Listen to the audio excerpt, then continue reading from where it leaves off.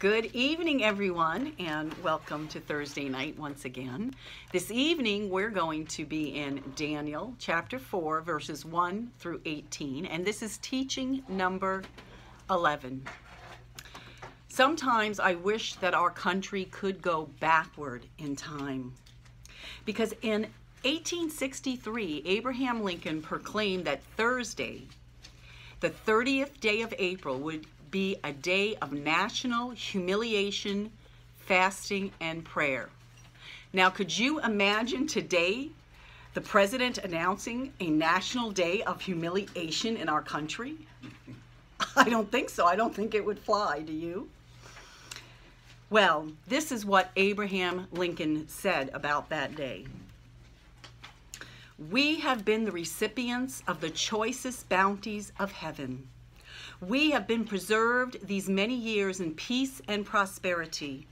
We have grown in numbers, wealth, and power as no other nation has ever grown. But we have forgotten God. We have forgotten the gracious hand which preserved us in peace and multiplied and enriched and strengthened us. And we have vainly imagined in the deceitfulness of our own hearts that these blessings were produced by some superior wisdom and virtue of our own. Intoxicated with unbroken success, we have become too self-sufficient to feel the necessity of the redeeming and preserving grace, too proud to pray to the God who made us.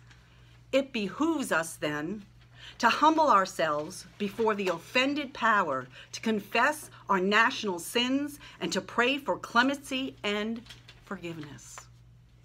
Wow. Powerful. In Daniel chapter 4, this is the lesson that Nebuchadnezzar is going to have to take in account. He's going to have to learn that one must humble themselves in the sight of the Lord, or the Lord will do the humbling. Heavenly Father, we come before your throne and we pray this day that as we come to your word, Father, that you would just bring it alive for us, Father, that you would speak to our hearts with the power of your Spirit, Lord, and just be with us this evening. May your presence fall in this place and on all the ears that are listening. In Jesus' name, amen. Well, time is passing. Daniel now has been in Babylon for more than 40 years, and he is nearing the age of 60. Nebuchadnezzar is now in his 70s, nearing the end of his reign and the end of his life.